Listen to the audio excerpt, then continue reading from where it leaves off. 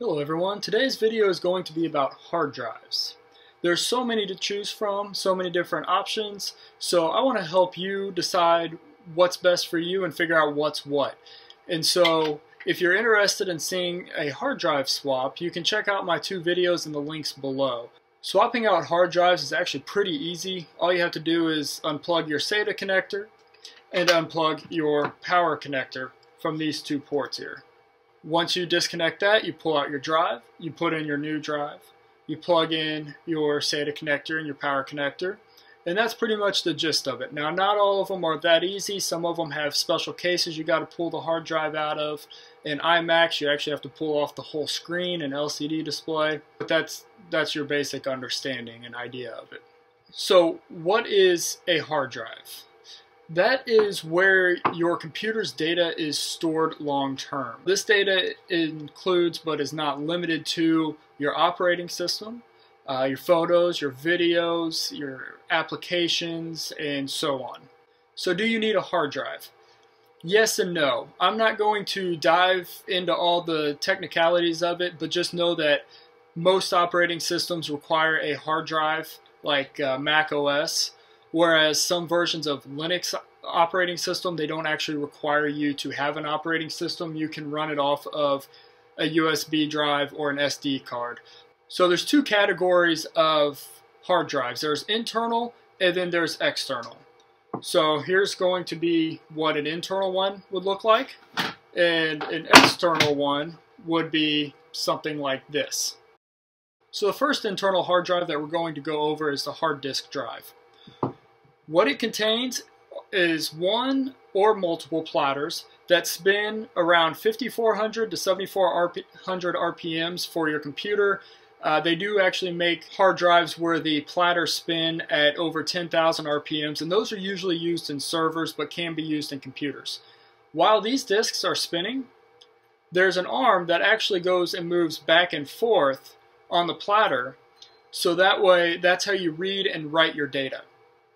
What's great about these is that they're extremely cheap, and so you can get a lot of storage capacity for less money than something like a solid-state drive. A solid-state drive, which is this here, they come in multiple fashions and sizes. There's no moving parts. If you were to open it up, it looks more like a motherboard. They come in multiple sizes. You've got a 3.5 inch, 2.5 inch, but they also come in the M.2 drives, which we'll cover in just a moment. These are super fast because there's no moving parts.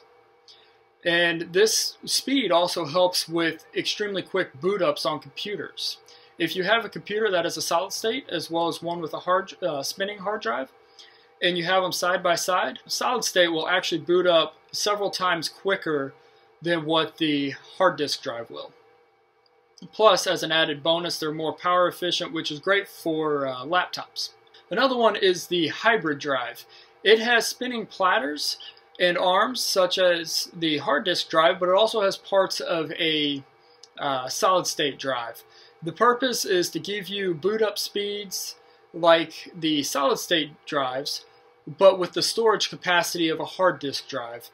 They're not really recommended all that often. It's kind of a technology that never took off because solid states are extremely quick, and then your hard disk drives are just, they're cheaper for higher capacity, storage capacity.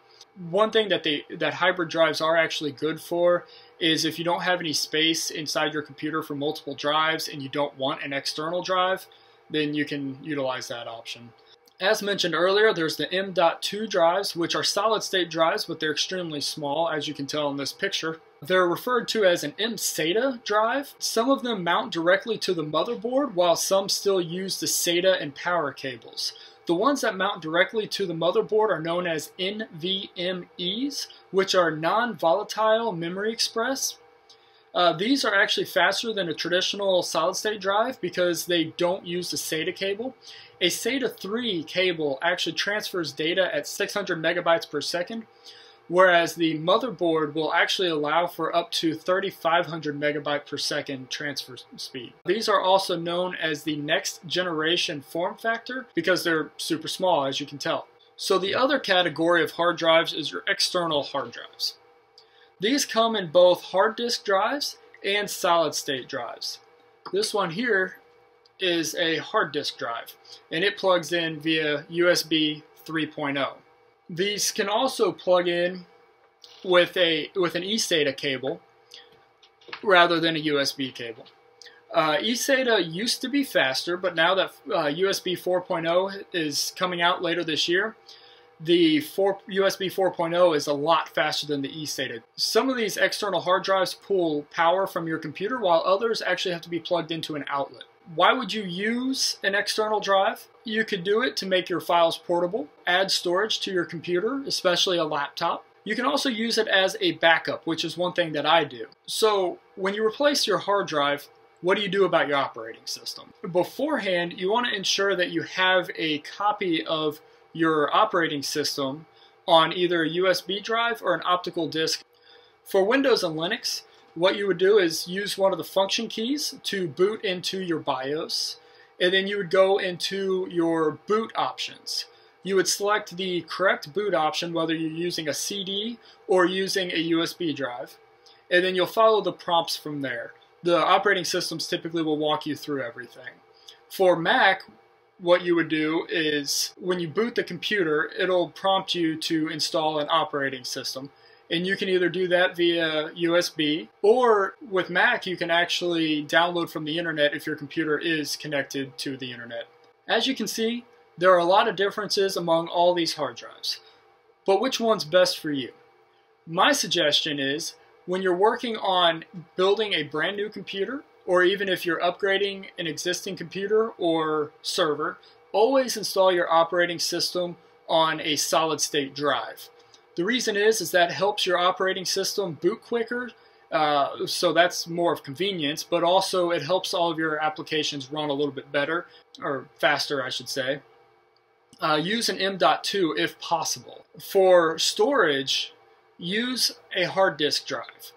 The platter drives are cheaper to replace should they fail, plus you can get a higher capacity of storage for a lot less money than what a solid state drive would offer. For backing up data, it's a personal preference, but if you go for an external drive, hard disk drives are much more popular, and again, they're cheaper, so you can get a higher amount of storage capacity for less money.